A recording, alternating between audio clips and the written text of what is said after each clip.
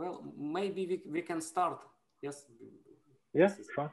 So please, this is the talk by Vladimir Chernov, and the title of the talk is Application of Linking to the Study of Causality. Please, Vladimir. So it is my pleasure to give this talk in virtual regime, and I hope to visit Ukraine sometime soon, but probably not this year because of pandemic. So first of all, what is the main result? The main result, even if you're not a mathematician, is very easy to understand. The main result is the following. Assume that you are the creator of the universe,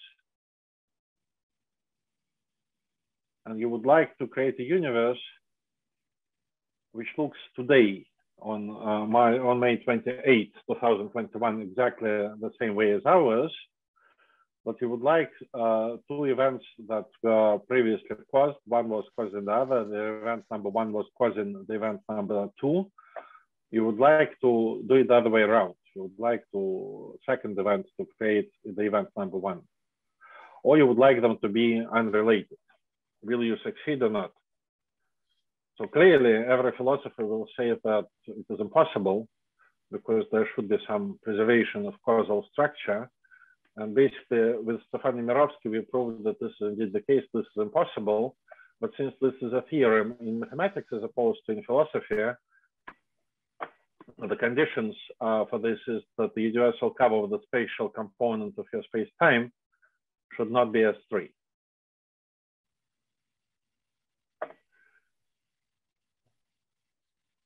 So the universal cover of the spatial component of space-time should not be S3.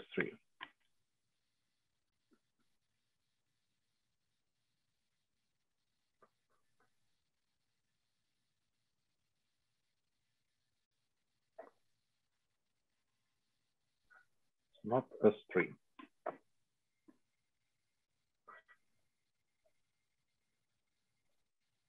Or if you believe into the creation of universes of high dimensions, likely it has to be not the same as a sphere of high dimensions. Right? I mean that in principle you can think about the universes of high dimensions. This would probably be not very physical, or a CPM,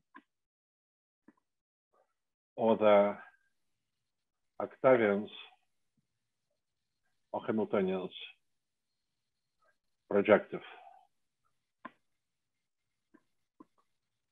In high dimensions, we do not quite have this theorem because of the following, that basically what we proved is that this would be impossible provided that the homology ring of the universal cover of the spatial component is not having the same homology as one of these spaces. So there is a natural question, are there simply connected manifolds of high dimensions that have the same homology as the spaces, but are not these spaces? And the answer is two ways. If you talk about exotic smooth structures, of course, there are exotic smooth structures on S5 and S7 and so on. And in this sense, it is possible to have manifolds which have the same homology as these spaces, but are not one of these spaces. But if you talk about the C0 topology, so continuous homeomorphisms, then nobody knows if this is possible or not. So chances are that even in high dimensions, the only way to create a universe where you can change the causal structure in the past, even if you have infinite abilities, is to create it from the very beginning, so that the spatial component is a sphere, a projective space of one of these types, and that's it. Otherwise, you restrict your own freedom. So if you want, you can think about it as some sort of a causal structure preservation law. Information is completely determined by how the universe looks like right now. And let me try to be more mathematical now. So what is a space-time in the first place? So I will, from the very beginning, discuss space-times of dimension m+1. So one for the time dimension and m for the spatial dimensions. And by the Einstein principle of general relativity, you cannot separate time from space in any canonical way. And what we will assume basically is that this is a Lorentz manifold. So what is Lorentz manifold? It means that it's very similar spiritually to Riemann manifolds. But for Riemann manifolds, the Riemannian metric is positive definite and not degenerate and symmetric. And for Lorentz manifolds, the metric restricted to each tangent space looks like a sum of m positive squares. Then you suddenly have a minus, and then you have minus dt squared. So this splitting is not canonical, right? I mean, that exists also only in one individual tangent space. And the technique to prove the main sort of creativity result of today is actually quantum geometry, which is a little bit strange, right? Because how does quantum geometry relate to space-time? So on the first glance, it is not clear, but it completely determines causality. And let us try to be more formal. So what is causal vector? So causal vector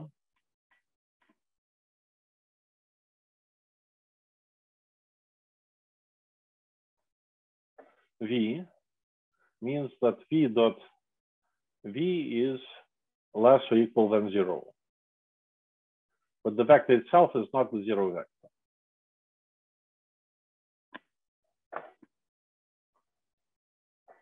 And it means that you are traveling with less or equal than light speed.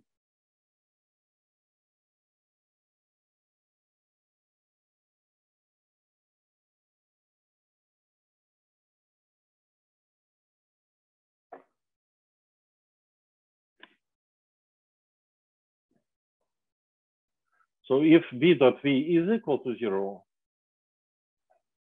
then this means light speed. So you have a light ray, so to say.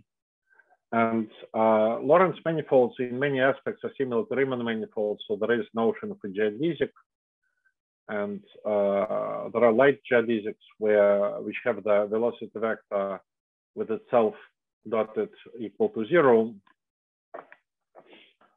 So what is the main technical result we are going to use? So there is a assumption that our space-time satisfies the following two conditions: no time travel. You know that if you allow time travel, then there is this cruel thing you can do. You can go to the past and prevent your great-grandfather from meeting your great-grandmother. So if you succeed, then you should not exist, and you will never succeed to do it because you don't exist. But if you don't exist, there is a natural question why you didn't succeed. And probably the answer is that they don't care about your opinion because they're old-fashioned and adults, and you're just young. But nevertheless, we prohibit time travel to avoid these paradoxes. And the second condition I would like to impose is that the intersection of the causal future and of the causal past of any two points is compact. So let me explain briefly what is causal future and what is causal past. So causal future is the set of all points that you can reach starting from the point P, going into the future with less or equal than light speed. So since by Einstein's principle of general relativity, you cannot move faster than light speed, this means that you can reach it at all, right? Because you cannot exceed the speed of light. And this is causal past. So this is the set of all points from which you can get to Q, going to the future with less or equal than light speed. So the requirement is that the set is compact.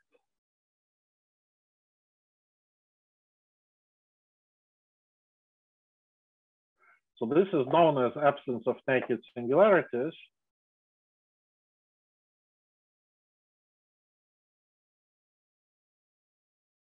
So this is the name. So if you ever see the words absence of that no naked singularities are present, this means exactly that these causal, so to say, diamonds are compact. singularities.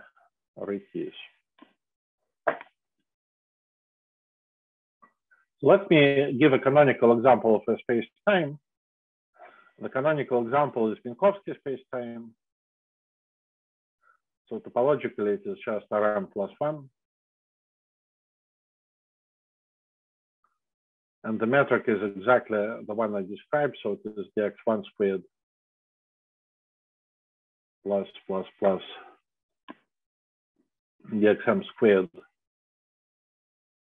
minus dt squared. And what is the intersection of this causal future and causal path? So this is the point P. And this is, I'm sorry, let us change my assumption. So this is the point Q, and this is the point P. So the causal future of the point P is what sits inside of the future light column of the point P. The intersection of the causal path of the point Q is the reverse time column. The intersection is this guy, and of course it is compact. So in the first glance, it is not even clear whether this is ever not compact. And then, of course, it can be not compact because you can take scissors and you delete one point from your universe. So if you do that, then the causal diamond is not compact, and that's it. But what will happen is that you will have trajectories going with less or equal than light speed that end at the deleted point. And then there will be a very bad situation, because if you're an observer sitting at the point Q, then information traveling with less or equal than light speed can reach you. And from all the points of this trajectory, this information will reach you as an observer. But then suddenly, your particle disappears. So this has never been observed. So the Penrose conjecture, which is called strong cosmic censorship, says that it doesn't happen at all in any reasonable universe. So Penrose strong cosmic censorship conjecture.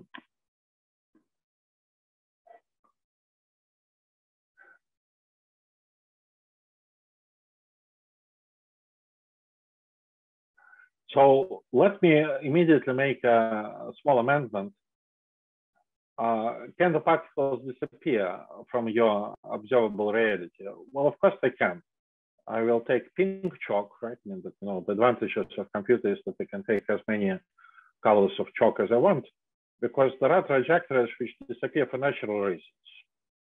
They cross the boundary of this causal diamond. But if this happens, then at this moment, there is a joint light ray connecting the point Q and your moving particle. And the light ray is exactly when you see the particle with your eyes, right? Because you're on the common light ray, so you see the light starting from this point and ending in your eye, so you see the particle disappearing. But in the previous example, the particle disappeared without you seeing the process of disappearing. So this is a naked singularity, and they do not exist. So what does it mean that they don't exist? They do exist inside of black holes.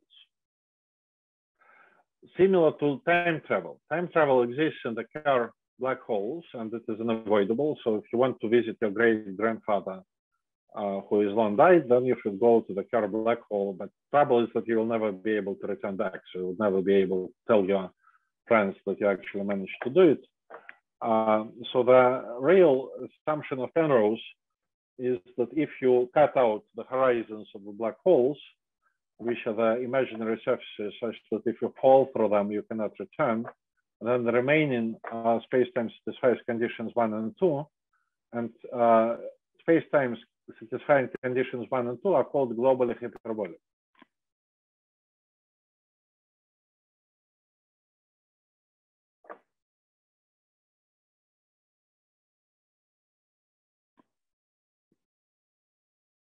So this is the name. It has nothing to do with the metric of negative sectional curvature.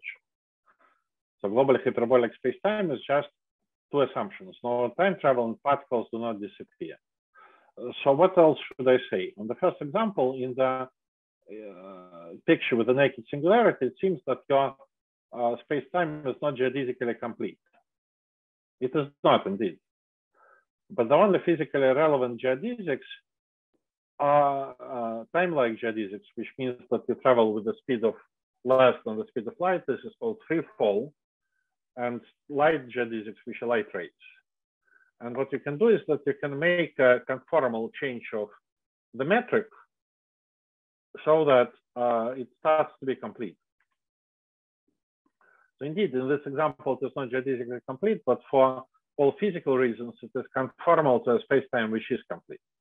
And then the disappearing point, this point which was deleted, will not be reached at finite time, so to say, it will be reached at infinite time, so it will be geodesically complete for all relevant purposes. So there is a theorem of Geroch, which is actually an amazing result, that if you have a globally hyperbolic space-time, which I will denote by GH, globally hyperbolic,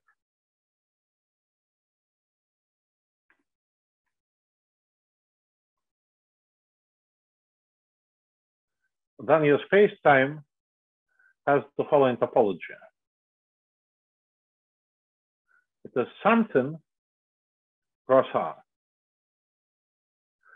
So if you are a topologist who was reading some newspaper articles, you may sometimes encounter a question that the scientists are discussing, that the shape of space is the Poincare sphere. And of course, physically, it would not make any sense because the shape of space-time is not a three-dimensional manifold, which Poincare sphere is. It is a four-dimensional manifold. So implicitly, what happens is that people assume that your space-time is globally hyperbolic, so it satisfies conditions 1 and 2 of the Penrose-Strong constant censorship conjecture, and they're referring to the sigma as the shape of space. Each sigma cross T is the so-called Cauchy surface.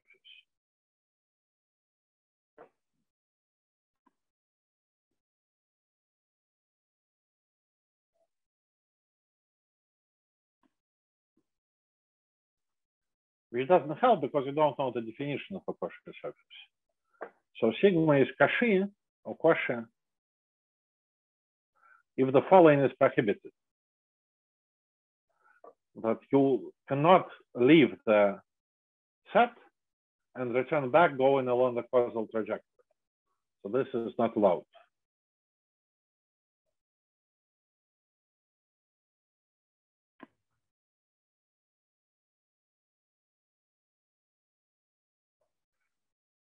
So in the Geroch theorem, each sigma cross T in the Cauchy surface is the Cauchy surface, so for each one of them, you cannot return back. So what would be the examples of Cauchy surfaces? So this is the Minkowski space-time. One example of a Cauchy surface will be just this horizontal plane, but if you perturb it slightly, you will get another Cauchy surface.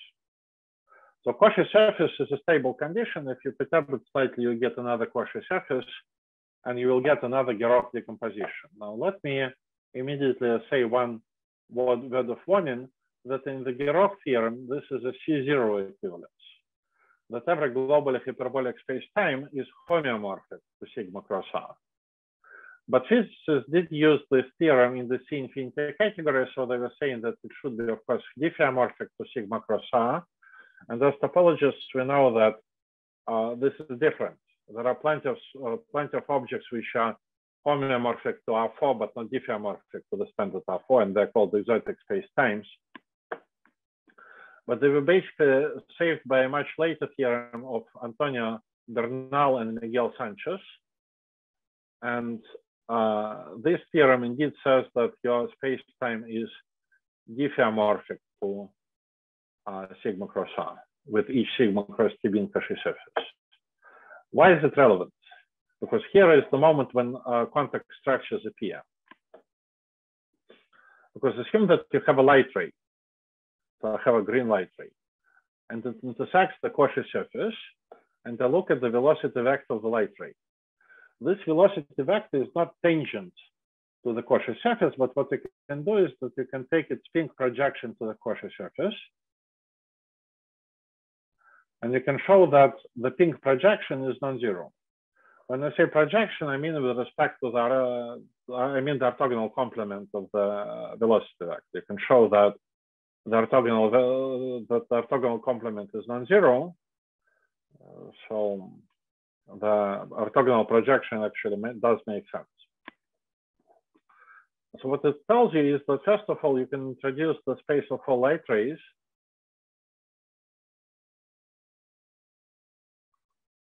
So space of unparameterized light rays.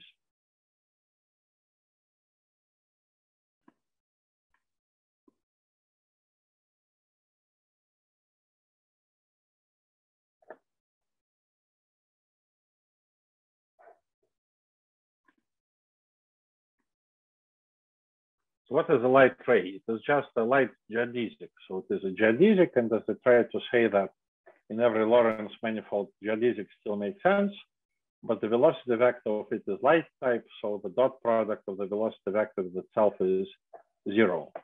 So what I observed is that I managed to associate to a light geodesic a non-zero vector tangent to the Cauchy surface. So why do I say unparameterized light geodesic? Because in Riemann geometry, there is a so-called canonical parameterization of the light geodesic, or of the usual geodesic, which is going with speed 1. But here the speed, so to say, is 0, because the dot product with itself is 0. So there is no canonical parameterization. And in principle, you can look at reparameterizations. And reparameterizations that would preserve the fact that it has to be a geodesic look as t goes to a t plus b. These are called affine reparameterizations. And if you choose another affine reparameterization of the light geodesic, the light vector gets rescaled and its projection to the Cauchy surface gets rescaled, but the direction does not change.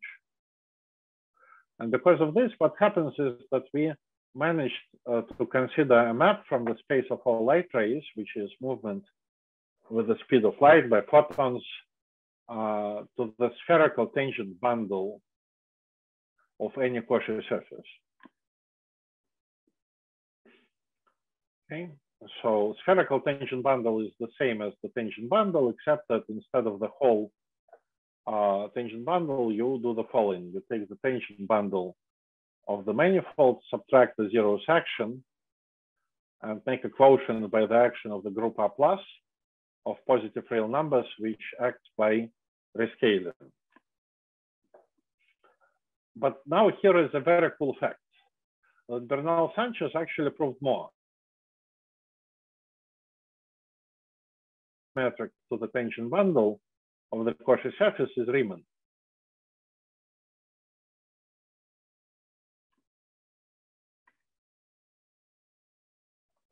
And when you have a Riemann manifold, then of course you know that the tangent bundle starts to be the same as the cotangent bundle.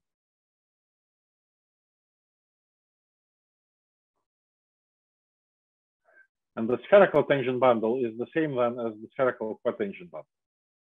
So basically what happens is that the space of light rays can be identified with a spherical cotangent bundle of any Cauchy surface you want.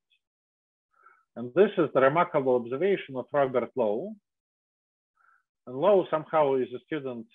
So Lowe is the person without whom all of this research would be impossible, as well as without the results of Bernal and Sanchez, because he observed that the space of light rays is the same as the spherical tangent bundle of a Cauchy surface, or which is the same as the spherical cotangent bundle of the Cauchy surface.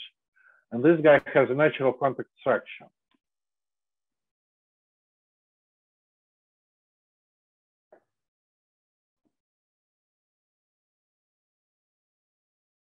So what is a contact structure? So contact structure is an odd dimensional version of the symplectic structure. So it exists only on 2k plus 1 dimensional manifolds, only on manifolds of odd dimension. And contact structure is a kernel of a certain one form.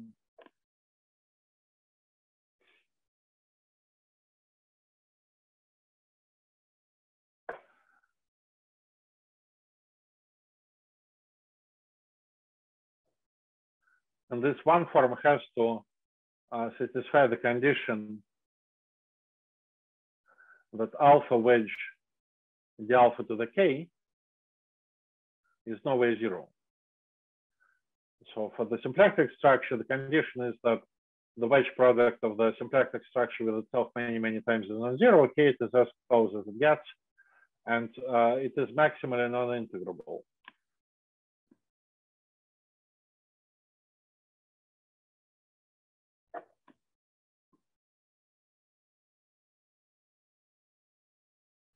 Which means that you cannot find manifolds of high dimension which are everywhere tangent to the context structure. So the maximal tangent dimension, so maximal L small with the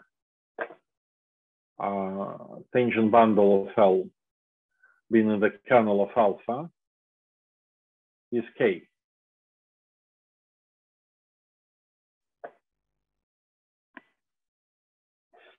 So for example, if 12 plus 1 is 3, then the maximal dimension of a manifold which is everywhere tangent to the context structure is one. So you could talk about the so-called Legendrian knots, right? And manifolds with this property are called Legendrian. So L is Legendrian if first of all it is everywhere tangent to the context structure. So the tangent bundle of L is in the kernel of alpha. And second of all, L is equal to K. So it is exactly as in this example, L has to be one of the ambient contact manifold is 2K plus 1 dimensional. So in my example, assume that my Cauchy surface has dimension M. Then this guy has dimension 2M minus 1.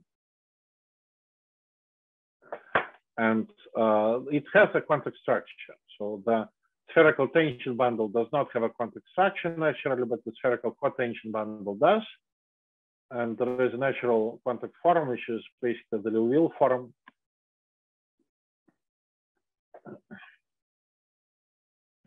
And what is the dimension of tangent manifolds, or of Legendrian manifolds?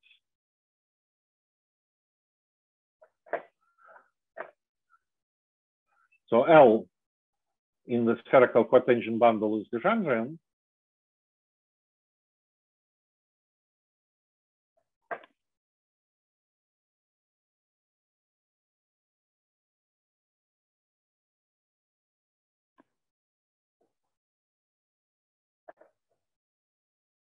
If the following is true, so this guy is of dimension term minus 1. So this would be Legendrian if L is equal to M minus 1. And now let me ask you a very strange question. How many light rays pass through a point in a space-time?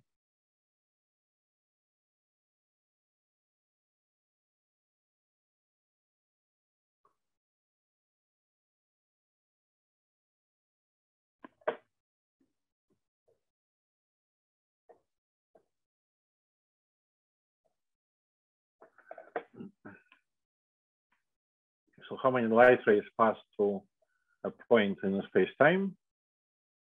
And on the first glance, everybody knows the answer. This is the so-called light cone. So it does have to be straight, of course, and it may have singularities because there is various types of curvature. The singularities usually are of the cusp type, x squared equal to y cubed. This is for 2 plus 1 dimensional space-times, and in higher dimensions you will get swallowtails, which I will try to draw.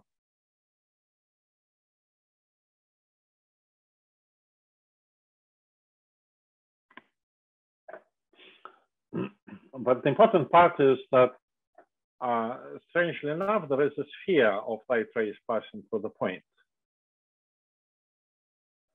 So why is it not a cone? Because I would like to look at the light rays not as the part of the space-times, but as a part of the light ray space.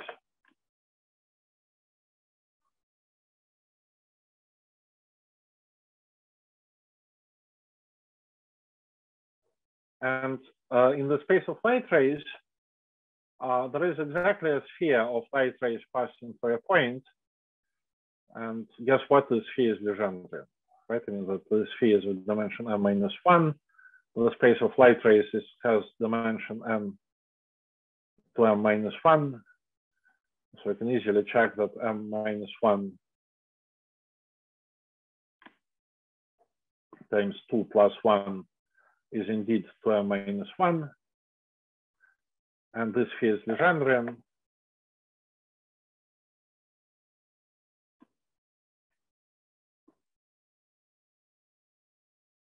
And it has a name. It is called the sky of a point. So how do you convince yourself that this sphere exists? So assume that I give you a laser pointer, or if you don't like laser pointers, you can take a usual point and ask it to point it in all directions around you. So if you are sitting at a point, there is exactly a sphere of directions you can point it to, and this is the sphere of light rays through your point. So this is exactly the sky. Guess what? If you have two points, you have two spheres.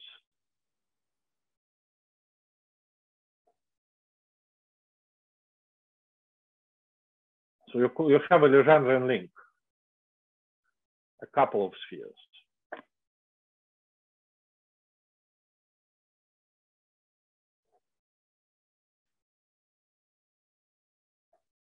And basically what we proved is the following, that theorem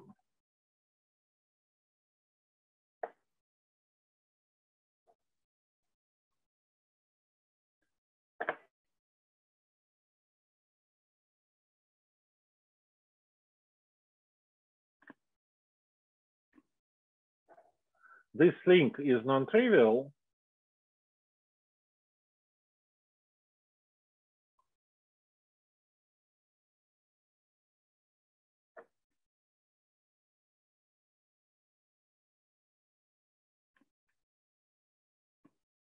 exactly if the points P and Q are causally related.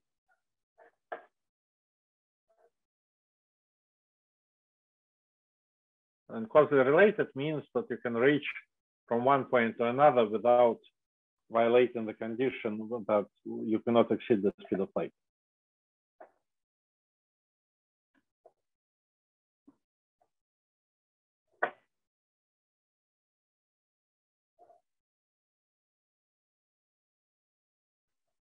So basically what it means is that if you know the link type of this Legendrian couple of spheres, then you can completely reconstruct causality. But the link type is completely determined by the intersection of the light cones with your Cauchy surface. So if you have the Cauchy surface, which basically is our universe today on May 28, 2021, then the light cones through two points, which are causally related, determines the link in the spherical cotangent bundle of the Cauchy surface. This link completely determines causality. But in order to reconstruct this link, you do not need to know the past. This is the strange part. You only need to know the intersection of the light rays with the Cauchy surface. So if you know where the light is visible from the two events at the current moment, then you know the link. And once again, these circles, they do not have to be circles. They can be very singular manifolds. But nevertheless, this completely allows you to reconstruct the link and hence causality. And actually, you can do more. The link is not symmetric. The link consisting of two spheres of light rays through the 2 points is not symmetric.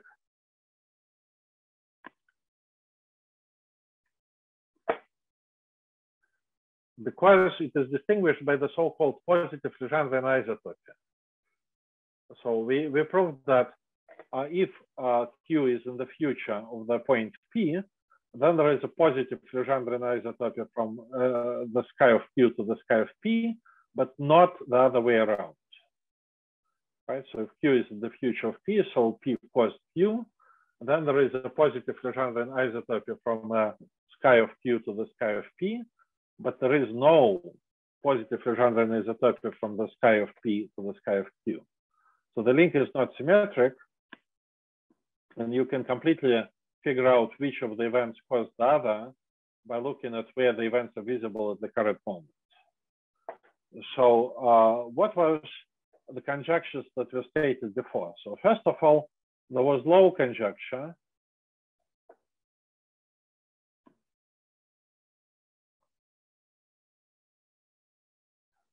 That was for 2 + 1 dimensional spacetimes.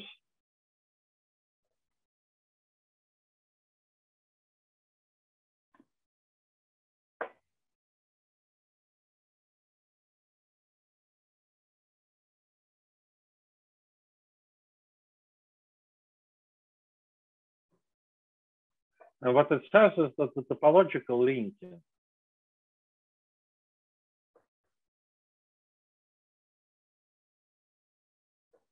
determines causality. So Low was smart. He tried, of course, to investigate, and he's a student of Penrose, former student of Penrose. So of course, this problem was motivated by the work of Penrose. What Low tried to do is that he tried to see if the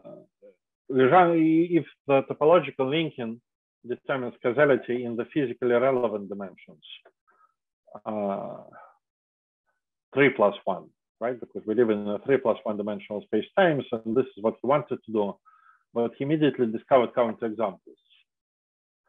So he restricted his attention to 2 + 1 dimensional space-times because there was hope. But what happened was that Low did know, and he invented pretty much the contact structure on the space of light rays. But at that time, the Legendrian link theory was not developed. So it was not known that the Legendrian link theory is much richer than the topological link theory.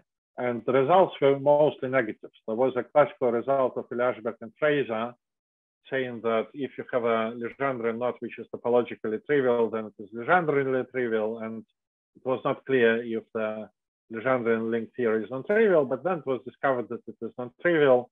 The first works were by Ekholm, Etna, and Mike Sullivan. And this caused the conjecture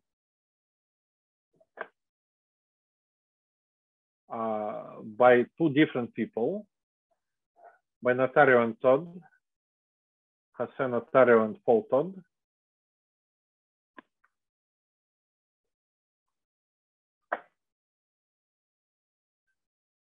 We basically did the following. They said, okay, what if instead of topological linking, you put Legendrian linking? Maybe this will save the day, and maybe Legendrian linking determines causality, but they were afraid of something. And this is why they assumed that the Cauchy surface, which they assumed to be 3-dimensional, has to be R3. And we solved all of these conjectures, but when there were still conjectures, there was also a question by Penrose on the Arnold's problem list, which asked to investigate the relation between causality and linking. And of course, it was motivated by the conjectures of Low and of Notario and Todd. And we completely answered all of these questions. So the answer, which is our theorem with Nemirovsky, is what I tried to say, that I assume that the Cauchy surface is such that its universal cover is not compact. And I have 1 minute, right, or not?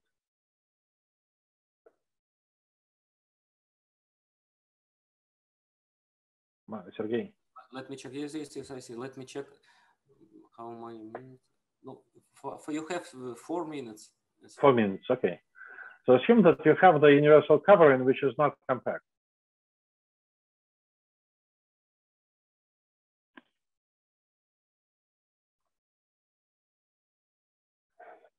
Or, so it is not and, this is indeed or. So if the universal cover is not compact, then Legendrian linking determines causality. Or the universal cover is compact,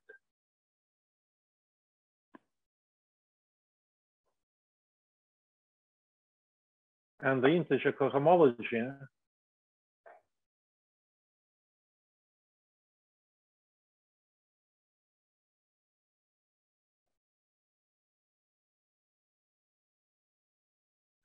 is the same as an algebra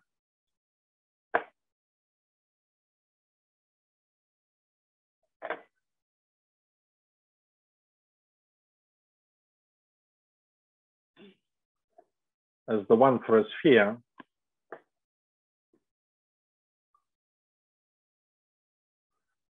CPN, HPN, or octavians.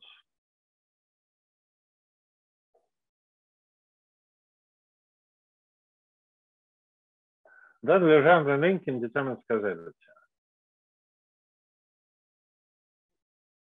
And since I have only 2 minutes, I will not be writing references. I will be just saying them. So we also solved the law conjecture, which was topological linking. And this requires the works of Ding and Geiges.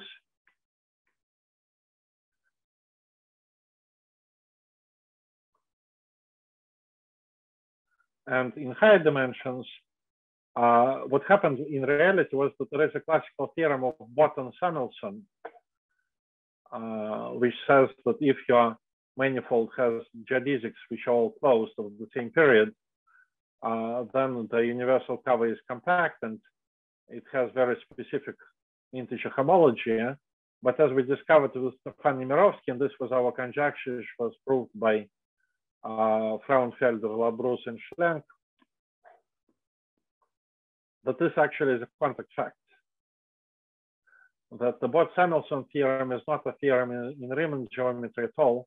It is a theorem in contact geometry, and this allowed us to get the result I'm stating. And this is it. And as an advertisement, there is a Penrose conference in mid-June. And there I will try to discuss that a black hole is actually also a Legendre link, which is strange, right? Because a black hole, but it is a three-component Legendre link, and this is hopefully a breakthrough observation of Stefan and myself that was done this year. And there I will also mention that exotic smooth structures are not related to spacetimes, because you can ask yourself if there is a reasonable spacetime which has exotic smooth structure in it, and the answer is no. And this is it for today. Thank you for your attention. Do you have any questions? Thank you very much for the very interesting talk. Thank you. Thank you very much for listening. Please, any questions, comments, remarks, please? Sorry, my question is connected with time translation. You are saying about Lorentz transformations, but say about time as usually Galilean. I was not talking about the Lorentz transformation. I was talking about reparametrization of a light ray. The only thing I was saying is that the geodesic equation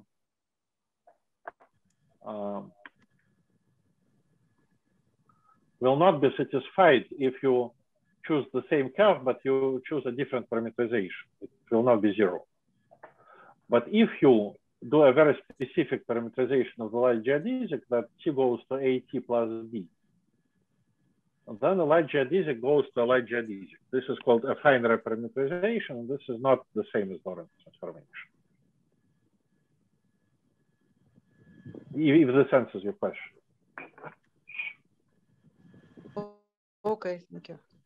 Sorry, please. Your opinion about chronon, due to this term, you can avoid the singularity also in black holes. Do you know about this? No, black holes are not globally hyperbolic. So in order to get the globally hyperbolic, due to repulsing, quantum repulsing.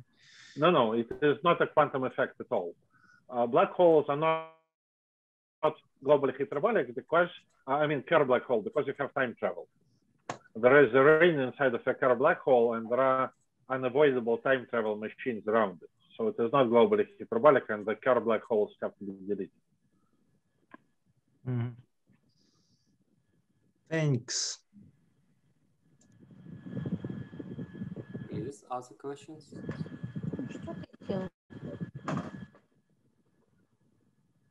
Okay, if no questions, so let us thank the speaker again. Thank you very much, Volodya. Thank you.